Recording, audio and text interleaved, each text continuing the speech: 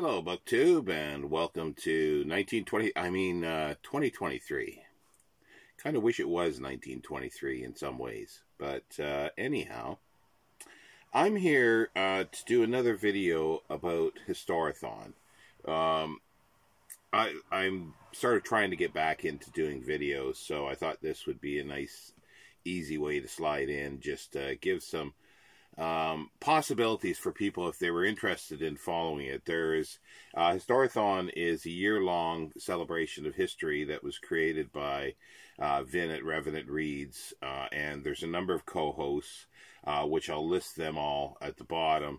And my reading for the year is going to be centered on Africa. And that even includes Egypt as well, because that is part of Africa. But after we get, because it's split up in, Historathon is split up into four distinct parts by periods. Sort of prehistory up to 500 AD, the end of sort of Rome in a sense. And then 500, that's the first 3 months. So that's January, February, March. April, May, and June will be 500 to 1500. July, August, and September is 1500 to 1820. And then October, November, and December is 1820 to the present. And I will be reading Africa, as I say, throughout there. But I will probably throw in a few other things, because history is a big subject. And I hope the Vin and the other co-hosts don't mind me doing this video as suggesting other things that sort of can fit in with history. I've got a couple stacks here of books that I'd like to go through. First of all, I want to make a plug for another, I will be doing a separate video on this, but another history reading event that's happening all year. That Mark Richardson and I'm part of. I am a co-host of that. And it's the Great Pirate Project. So why not? You can read history of the pirates. And this is a Dover reprint of their maritime collection, I think it is. And it's General History of The Pirates by Daniel Defoe. Yes, Daniel Defoe, the writer, Robinson Crusoe, et al. And this is a history, so but obviously this is not ancient. However, if you were interested in ancient pirates, you can find things. For instance, you could read stuff about the Sea Peoples. I think that would fit in for that. Let's see. Let's just go down a pile here. Then we get into other like social history and things like this, and there's a few oddities in here. So it like I'm hoping to just sort of give a spark the imagination of what could be read, rather than just the standard history texts. Here's a history of post office pillar and wall boxes, called The Letterbox. So that's exactly what it is, by Gene Young Ferrugia, with a preface by Anthony Wedgwood Ben. And it's a Centaur monograph, Centaur Press, Fontwell, Sussex, 1969. And it's exactly what it says. It's a history of the pillar box. And it's quite well illustrated. There's a whole section in here. Like I say, the letterbox, as we know it today, has been manufactured in a variety of designs for over a century. This means that many specimens may already be accurately described as antique. Unfortunately, some of the earliest examples are in danger of disappearing before records can be established. It says the letterbox not only gives the most readable and fascinating account of the history of the letterbox, but with text and illustrations, enables the reader to identify the many designs from the mid-19th century and to date them with accuracy. Here is a book that will appeal to the amateur letterbox spotter, as well as the industrial archaeologist. So there you go. And just continuing down this one pile, Noise, A Human History of Sound and Listening. And it's a companion to the BBC radio series, which I think I've downloaded that may be on their archive. But there it is, by David Hendy. And that was published by, well, it's an imprint of HarperCollins, it says. CCC. Oh, maybe. And that was published in 2013. This is the first American edition. What if history had a soundtrack? What would it tell us about ourselves? Based on a 30-part BBC radio series and podcast, Noise explores the human dramas that have evolved around sound at various points in the last 100,000 years, allowing us to think in fresh ways about the meaning of our collective past. So, again, just a little oddball, but quite interesting. And then back to sort of the post office box. Here's a history of the penny post, 1680 to 1918. Jacket's a little tatty, but it's by Frank Staff. Let's see here. The study of postal history opens up wide possibilities and is a relatively new subject to capture the interest in social historian as well as the philatelist. The penny post not only gives the historical background of a reform, but indicates the range of items that were obtainable by the keen collector: early date stamped envelopes, broadsheets and pamphlets, letter scales and stamp boxes, personal correspondence, and newspaper cartoons. And the book itself is illustrated with a remarkable collection of photographs and line drawings. So yeah, it's well illustrated. But there's other histories of this type of thing. There's a couple others that topics that I should have grabbed down, but they were way up high. It was just a little difficult for me to get to them. I'll mention them now. I have an interest in the history of roads. So, and especially in bridges.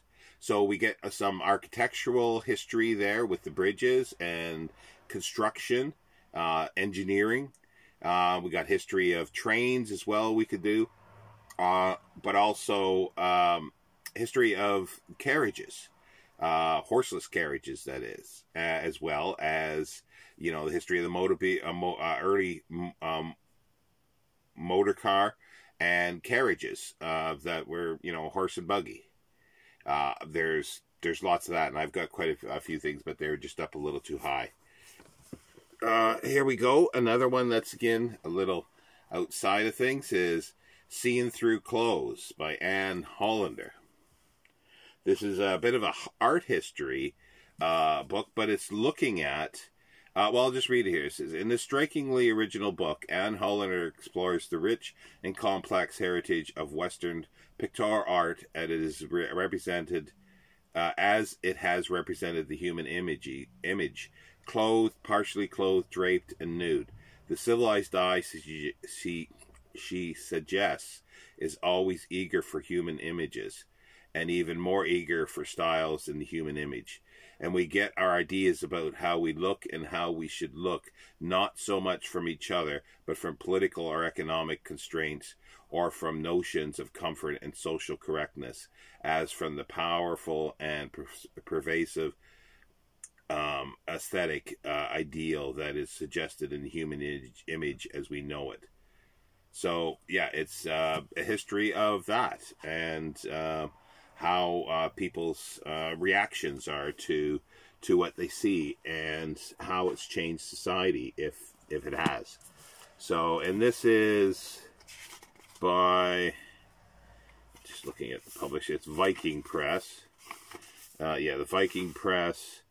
It's got 3 dates here. So it first published in 1978, but it looks like there might be bits of it. There was chapters that appeared in Georgia Review in different form. So in 1975 and 1976.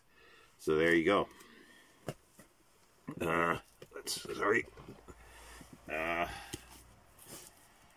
Now, again, back to social history, and this one is The Oldest Profession, A History of Prostitution.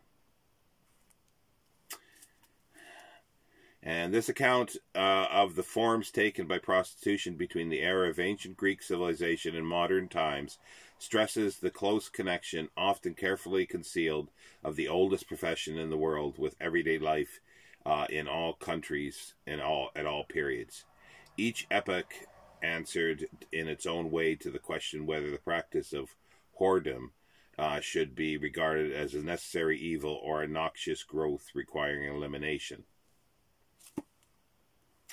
And this is by Lujo Basserman.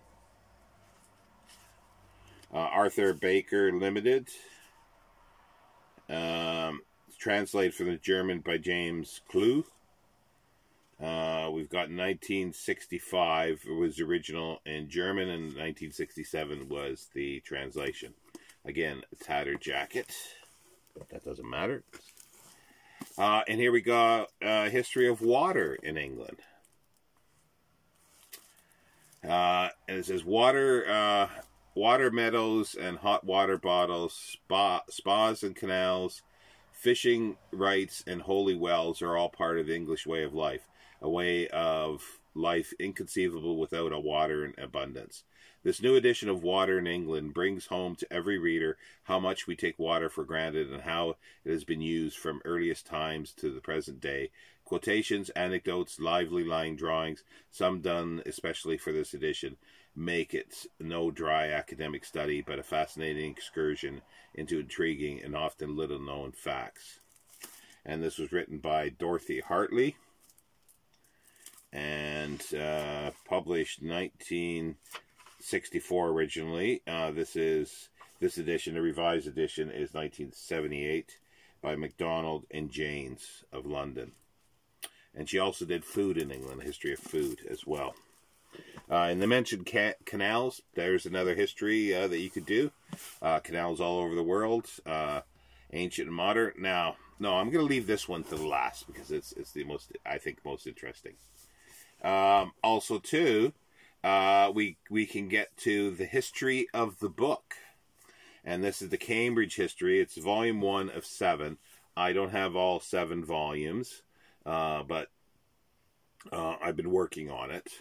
And volume 1 is circa 400 AD to 1100, so that fits in a little bit with our first period and definitely with the second. And volume 2 is 1400 to 1557. And then volume 2 is 1100 to 1400. Volume 3 is 1400 to 1557. Volume 4, 1557 to 1695. Volume 5, 1695 to 1830. And Volume 6, 1830 to 1914. And at this time, it was in preparation, was Volume 7, the 20th century. And this is typical of the Cambridge histories, where each section, like an essay, is written by a specialist in the field. Sometimes it can be dry, but they are very useful as jumping off points for things for more further reading in the subject, because the bibliographies are very good and they give a general outline. And this was edited by Richard Gameson, and 2012. And some of the chapter titles are from Vindelanda to Doomsday, the Book of Britain from the Romans to the Normans. And then the making of books, the material fabric of early books, Anglo-Saxon scribes and scriptoria, writing the insular world, script in Wales, Scotland and Cornwall, English vernacular script, and it just goes on. Then the part 2 is circulation of books, and again, each of the chapters are written by other scholars. And then we got types of books and their users or uses, and then we got collections of books. So a history of books. I might dip into, because I was starting to read this several years ago, and just started reading sections. So this might be something that I might revisit throughout the year. It depends. See how I feel. Now we move on to some other a lot of this stuff is social sort of history rather than your normal sort of, military or, historical dates. Now here's history of Anglican exorcism, deliverance and demonology in church ritual by Francis Young. It's an IB Taurus publication, and this was originally published in 2018, and IB Taurus. And it says, exorcism is more widespread in contemporary England than perhaps at any other time in history. The Anglican Church is by no means the main provider of this ritual, which predominantly takes place in independent churches. However, every one of the 42 Church of England dioceses in the country now designate at least one member of its clergy to advise on casting out demons. Such deliverance ministry is, in theory, made available to all those parishioners who desire it. So this book tells the full story of the Anglican Church's approach to demonology and the exorcist ritual since the Reformation in the 16th century. It traces the multiple ambiguities and ambivalences in the Church of England around the subject of exorcism, ranging from the contested Elizabethan age, when divided on the issue, Archbishop Matthew Parker opposed the casting out of malevolent spirits, even as other bishops authorized the practice. So there you go, the history of exorcism in the Anglican Church. Keeping on sort of that kind of thing is The Table Rappers by Ronald Purcell.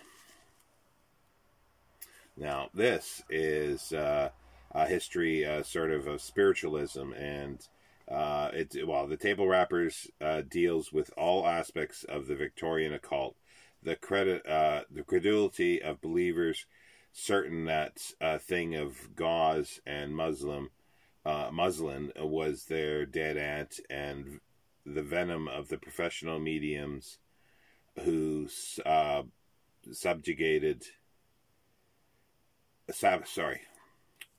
the mediums who sabotaged each other's seances and still unexplained phenomena, levitations, the fire test, where mediums handled red-hot coals, etc., etc., etc. Sorry, I still, with this long COVID, I have difficulty sometimes pronouncing words. Oops, there's my alarm. Sorry about that. So yeah, and this was published in 1972 by, this is a Book Club Associates, so it's 1973 edition of the Book Club Associates. It was originally published Michael Joseph Limited. Now, again, here's something else that's a little bit differently. A History of the Englishman's Chair by John Clogue. Now, it's exactly what it says. It's a history of chairs. And this was published by George Allen and Unwin, 1964. John Clogue was a well-renowned. Let's just see here. John Clogue is well known for his works on architecture, social history, and industrial design. He served as president of the Society of Architectural Historians of Great Britain, 1960 to 64. Is a fellow of the Society of Antiquaries of London, an honorary associate of the Royal Institute of British Architects, an honorary fellow of the Society of Industrial Arts, and in 1958 was awarded the bicentennial gold medal of the Royal Society of Arts for his services to industrial design. So yeah, so that's exactly it. The history of the chair through the English chair from, let's see, how far back does it go? It actually origins in the ancient world and the early Middle Ages. 3400 BC to AD 1300. That's the first chapter, so it's a short chapter. And then it goes on to different periods and styles. And mentioning architectural history type, now we could come to Abbeys. History of Abbeys by M.R. James. This is part of the Great Western Railway series. There was 3. There's one on castles, abbeys, and churches. And this one's by M.R. James, and that's M.R. James, who wrote the ghost stories. And this was published in 1926. So, and it's exactly that, which has a nice map of all the cathedrals, castles, and abbeys. Actually, it's got all 3 of them in here. But yeah, it's well illustrated. It's a very good read. It's very, it's like a little snippet on each church, or sorry, each abbey, and by a master writer, M.R. James. Okay, now let's move to film history. Something that's near and dear to my heart, and that's something that I could do, but that'll be in the last quarter of the year. But here's a couple books that sort of fit in sort of military war type things as well. There's 2. The British Silent Cinema and the Great War. It's a collection of essays edited by Michael Hammond and Michael Williams. This is a Palgrave publication, and let's see, what year was this? 2011. And yeah, it's just essays on specific films, a few of them, and in general, like Battle of the Somme was a 1916 silent film, and there's an essay on it by, they're academics and also film company. That's Neil Brand, and music of the Great War and in silent film. And accompanying this, sort of similar, is The Great War in Popular British Cinema of the 1920s Before Journey's End by Lawrence Napier. Also Paul Grief.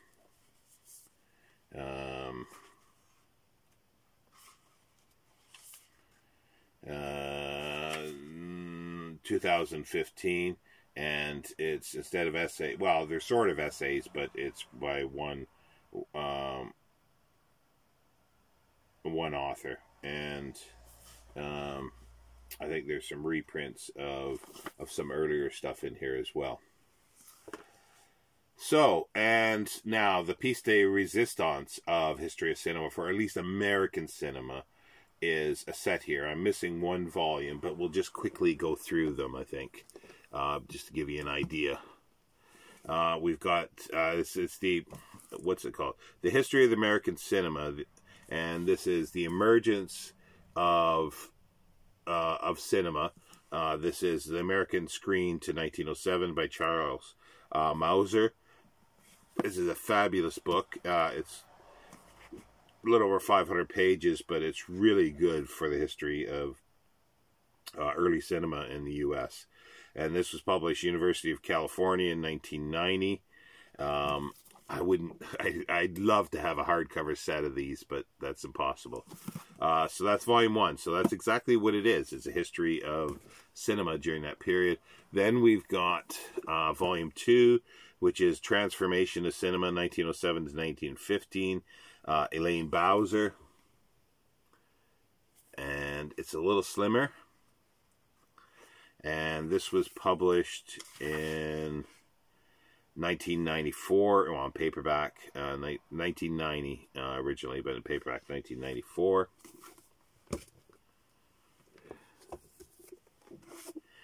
Dust on the top. Now we've got the An Evening's Entertainment, The Age of the Silent Feature Picture, 1915 to 1928 by Richard Gozarski. He's done a fabulous biography of Erich von Stroheim. Fabulous biography. The Man You'd Love to Hate, I think it is. Well, there he is right there. Erich von Stroheim right on the frontispiece. Well, the history of American cinema is Charles Harpel is the general editor, and this is University of California Press again, originally published 1990 and first paperback 1994. And here's the beginning of the talkies.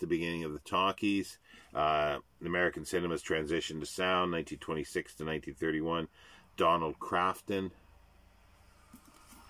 And it's exactly, I'm not going to read anything about the back because it's exactly, it covers the period what it says. And this was first paperback printing 1999, originally 1997 published. And which volume was that? That was 1, 2, 3, 4. That was the fourth volume. The fifth volume is Grand Design, Hollywood as a Modern Business Enterprise, 1930 to 1939. Tino Ballio. And again, University of California Press. First published 1993, 1995 for the paperback. And American Cinema in the 40s, called Boom to Bust by Thomas Schatz, who's done a very fabulous book just about, I think, about the, well, it's a sort of a history, history of directors, I think it was. Oh, they don't list his other books here. Oh, here it is. Yeah, Genius. Yeah. Oh, there it is. Yeah. The Genius of the System, Hollywood Filmmaking in the Studio Area. That's what it was. Yeah, 1996. A fabulous book. This one was originally published in 1997 and first paperback 1999. So we've got the beginnings. Well, okay, I'll recap when we finish here. And this is the 50s, Transforming the Cinema, 1950 to 59 by Peter Lev. And first published 2003 was the first when it was first published.